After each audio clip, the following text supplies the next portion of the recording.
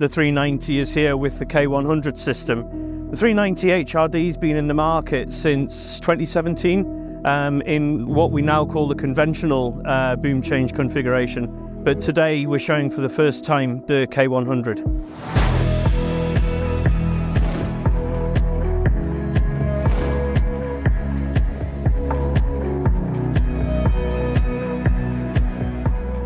The machine that we see here is in extended high reach configuration, reaches a maximum height of 26 meters to the pin. In that configuration, it'll carry a 2.5 ton demolition attachment, and the machine in that configuration weighs around about 63.4 tons. We can reconfigure the machine into the normal 23 meter high reach. We can also have the machine with the digging attachment fitted. In that configuration, it's around about 12.5 meters maximum height. And we can also use the digging attachment with the extension boom. In that configuration, it's about 15.5 meters maximum height. Whenever the dig boom's fitted, the maximum attachment is 4 tons. Since we introduced the K100, it is actually becoming more common. It's increasingly popular for the contractor to actually change the configuration while the project's going on.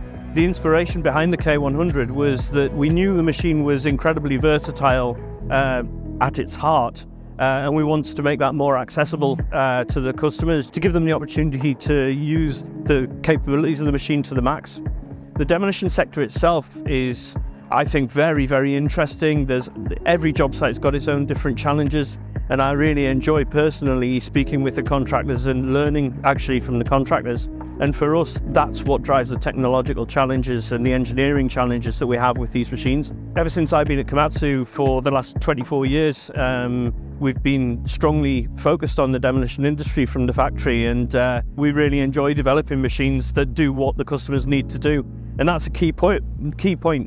There's no point in us developing something that the customer doesn't need. Everything we do has to do a job that the customer needs us to do.